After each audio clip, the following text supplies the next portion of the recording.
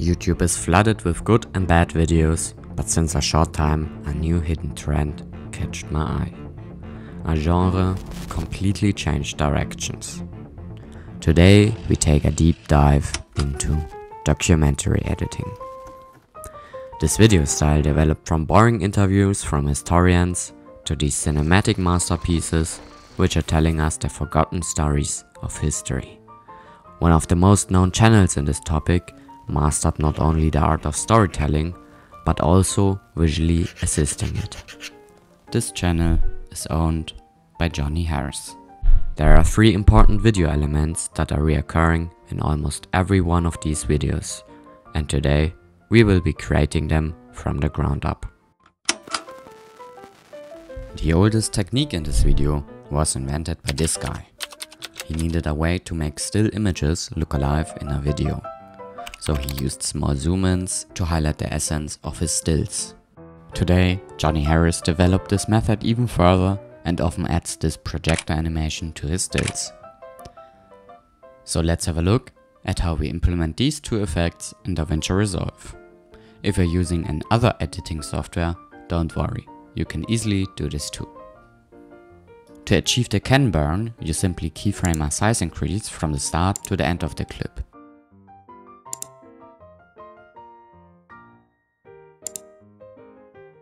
For the projector animation, we have to work a little bit harder. In the Fusion page, add a transform node to your image, then keyframe the end position, and at the start, move it a bit down. Then smooth out the animation curve in the spline window. To sell the effect even more, set a checkbox for motion blur and add a Gaussian blur node which fades out with the animation.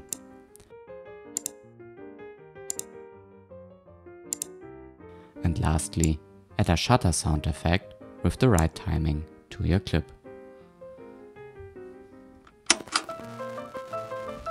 The best stylistic device to show evidence is by displaying articles on the topic.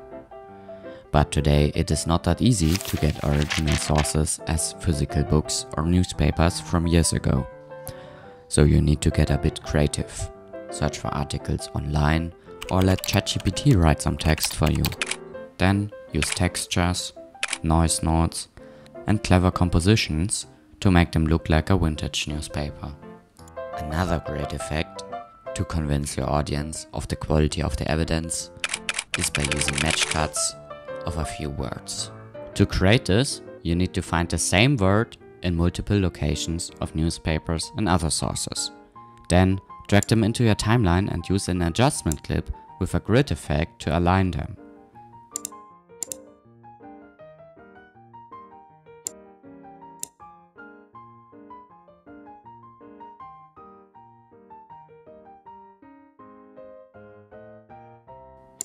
Now, cut them down to only a few frames.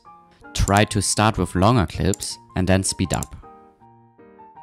To make the word of the match cut stand out even more, take a marker overlay and give it a color. Then go back to the edit page and set the composite mode to darken. Then spread it out over all of the clips.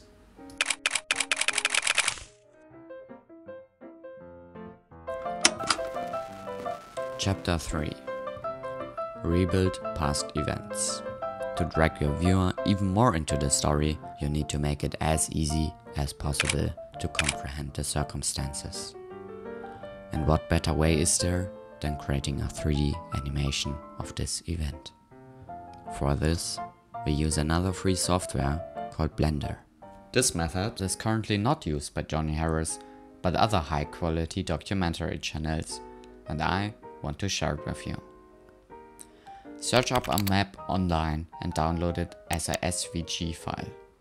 Then install Blender and go to File, Import and click on Scalable Vector Graphics SVG. Now you can select your map in the file browser and import it. We can't see it yet because it is quite small and this cube is in the way. So select the cube and delete it. Then head to the top right of your screen and right click on the collection which contains the map click on Select Objects. Now all parts of the map are selected and we can scale them up. To do this, hit S on your keyboard. If you move your mouse, the map scales up. But what you also can do is type a number on your keyboard. For example, let's press 50. Our map is now 50 times bigger than from the start.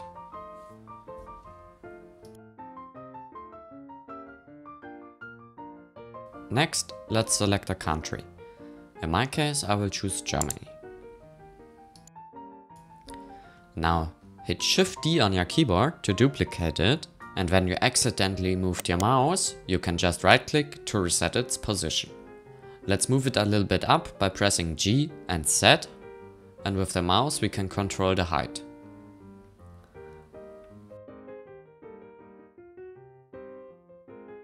To create the outline, go to the Curve tab and change the shape type to 3D.